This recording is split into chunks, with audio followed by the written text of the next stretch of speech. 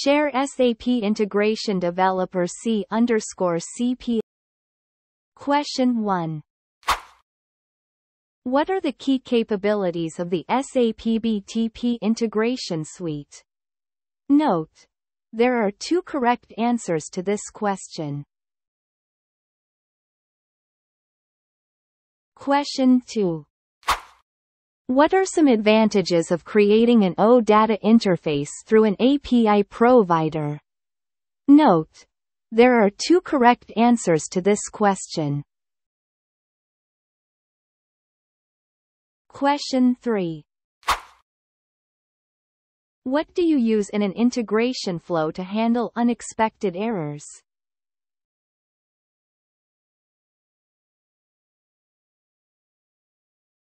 Question 4.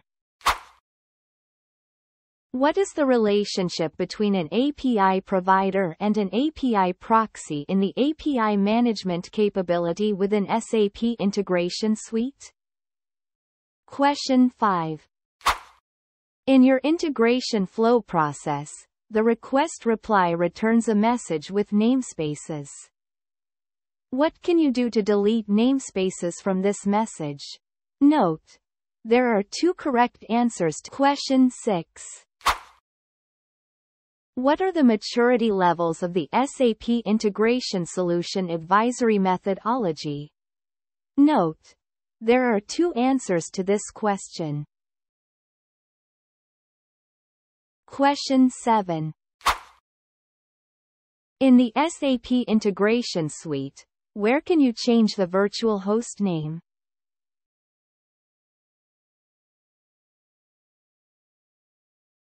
Question 8.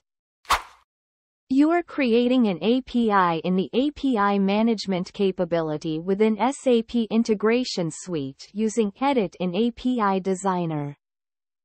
What is the next step? Question 9. You want to use an HTTPS endpoint from an integration flow. In which of the following must you use the HTTP client? Question 10. Which expression language can you use to access the content of a message in an integration flow?